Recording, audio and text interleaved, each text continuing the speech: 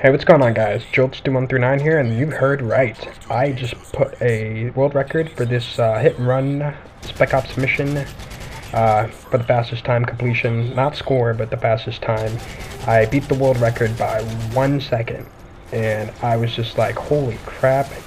And I'm pretty happy about that now. And I've been really getting into these speed runs, and I want to know what you guys think if you want to see more. Basically, I just do trial and error, kind of check for routes and stuff on YouTube on previous runs, and then basically go for it. And it takes a lot of time to get, though, because you gotta play it right or whatever. And I'm using a little trick right here. It's been done in like every Call of Duty campaign and whatever else, Spec Ops. You can basically lightly tap the aim button, and you'll auto lock on with your aim assist to the enemies.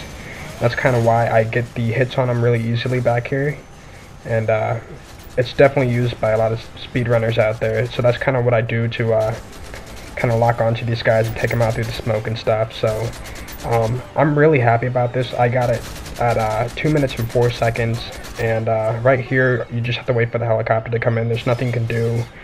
You just kind of have to sit back and wait.